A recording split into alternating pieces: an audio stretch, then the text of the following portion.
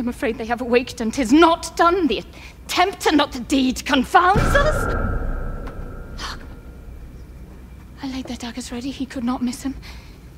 Had he not resembled my father as he slept, I had done it. My husband? I have done the deed. Didst thou not hear a noise?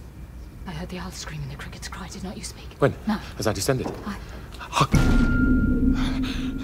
Who lies in the second chamber? Donald Bain. This is a sorry sight. Foolish thought to say a sorry sight. There's one did laugh in sleep, and one cried murder. That they did wake each other. I stood and heard them.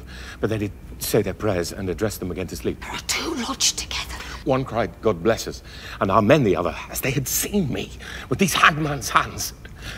Listening their fear, I could not say amen when they did say God bless us. Consider it not so deep. Wherefore could I not pronounce amen?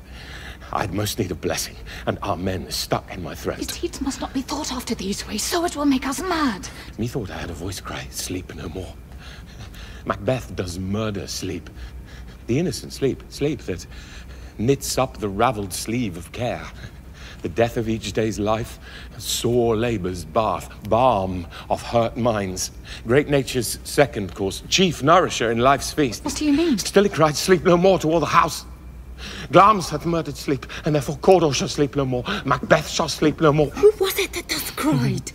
Why, worthy Thane, you do unbend your noble strength to think so brain-sickly of things. Go get some water and wash this filthy witness from your hands. Why did you bring these daggers from the place? They must lie there. Go carry them and smear the sleepy grooms with. I'll go no more. I'm afraid to think on what I've done. Look on't again, I dare not. Infirm of purpose. Give me the daggers. Sleeping and the dead are but as pictures. 'Tis the eye of childhood that fears a painted devil. If he do bleed, I'll gild the faces of the grooms withal, for it must seem their guilt. Whence is that knocking? How is't with me when every noise appalls me? What hands are here? Ah, they pluck out mine eyes. Will all great Neptune's ocean wash this blood clean from my hand? No. This my hand will rather the multitudinous seas incarnadine, making the green one red. My hands are of your colour, but I shame to wear a heart so white. I hear a knocking at the south entry.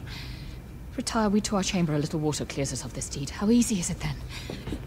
Your constancy hath left you unattended. Hark! More knocking! Put on your nightgown, lest occasion call us, and show us to be watchers. Be not lost so poorly in your thoughts. To know my deed, 'twere best not know myself. Wake Duncan with thy knocking. I would thou couldst.